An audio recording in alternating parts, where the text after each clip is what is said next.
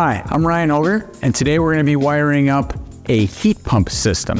Most of you guys have wired up AC before, so heat pump will be a little bit different. This is a split system, most heat pumps are.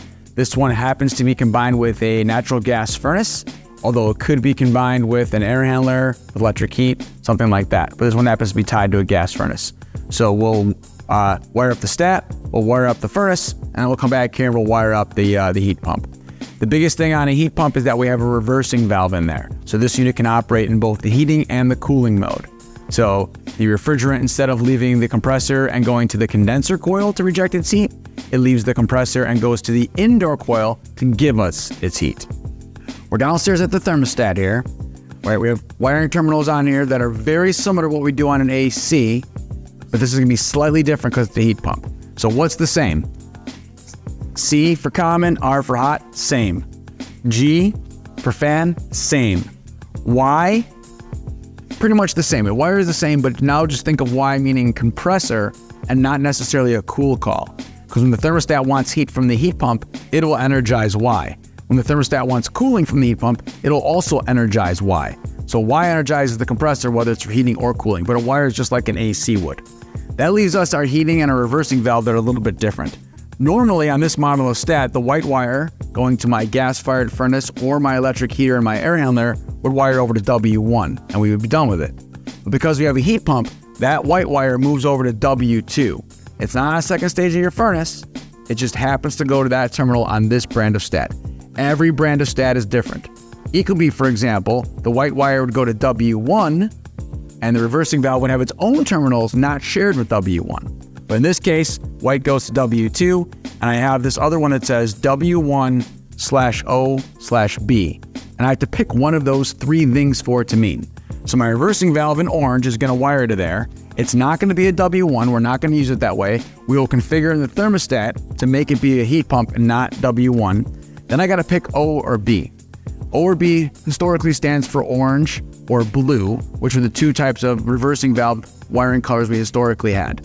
Every model of heat pump either runs in cooling and we have to reverse it to heating, or it runs in heating and we have to reverse it to cooling. That's why there's an O or a B. Over the years, thermostat manufacturers made that all be one terminal, and then in the stat, either in the screens or on jumpers, you make it be which one you need. So you have to know the kind of heat pump you have outside in order to configure the stat. You don't need to know it for wiring, you need to know it for configuring later on. So we have all these guys set up on here. Let's go take a look at the furnace. We're over here at the furnace. We have wires coming from the stat into the furnace, and then from the furnace back outside to the heat pump.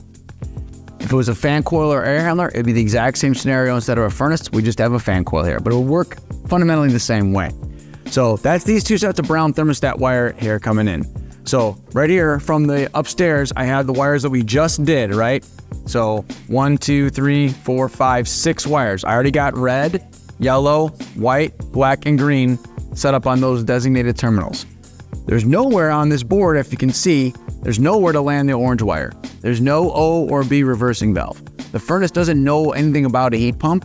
It doesn't know that exists, and it doesn't know anything to do with it in terms of control purposes. Going out to the outdoor unit, I have white, black, yellow, and red, 4 wires, and then orange for the reversing valve. So it's 6 coming in, 5 going out, because the heat pump outside doesn't care about the fan. It doesn't need to know anything about that. So it's 6 wires from the stat down to the furnace, including the fan, and then it's only 5 wires continuing outside. Now, the 2 reversing valve wires, the one from the thermostat asking for the reversing valve, and the one from the heat pump receiving the reversing valve, since they don't go to the circuit board, they need to be wire nutted together. That's how we connect those two together.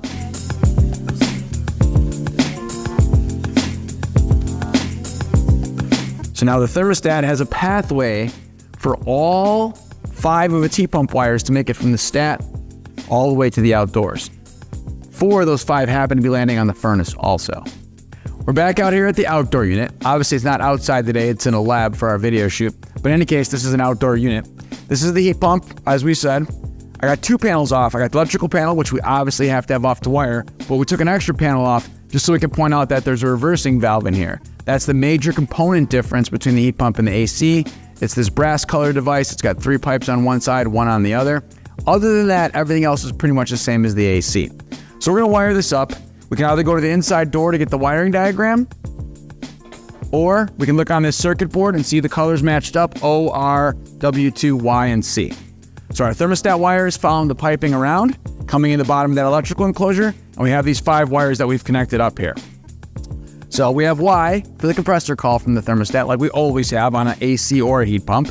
And then we have black in this case as our common wire. A lot of times we use white on a regular AC, but in this case we're going to be using black because that's what we did the whole thermostat setup as. So white and black on the heat pump. And then I have these other 3 wires here. Orange is the reversing valve. So when the thermostat wants cooling, it's going to energize a signal on Y, and it's going to energize one on orange because this model of heat pump defaults to heat. So if I want cooling, it has to reverse it.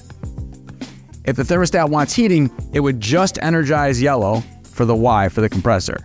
If it wants cooling, it energizes Y and orange. Some brands of heat pump are the opposite. That's the way most do it, but some do it the opposite, and they default to cooling, and you energize the reversing valve if you want heat. It just depends on where the heat pump manufacturer evolved from over the decades and its climate zone and whether they were more concerned about heating or cooling as a priority. So that's these guys here. Compressor call, common, reversing valve. That leaves these other 2 wires here, which is white and red. White is heat in this case, and red is my 24-volt power.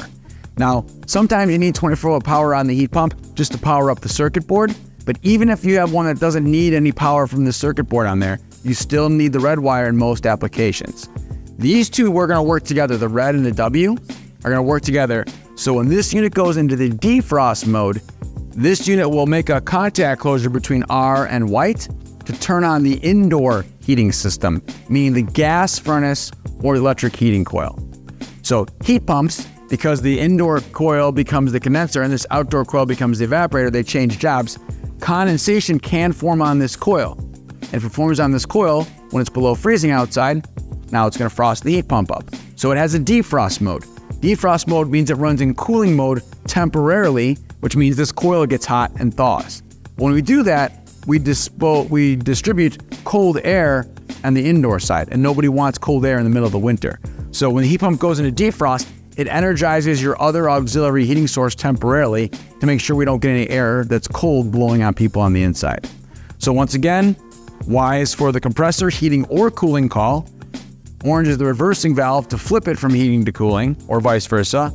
Black in this case is common, red is hot, and white is my heat relay back out. So I need all 5 of these wires for most heat pumps.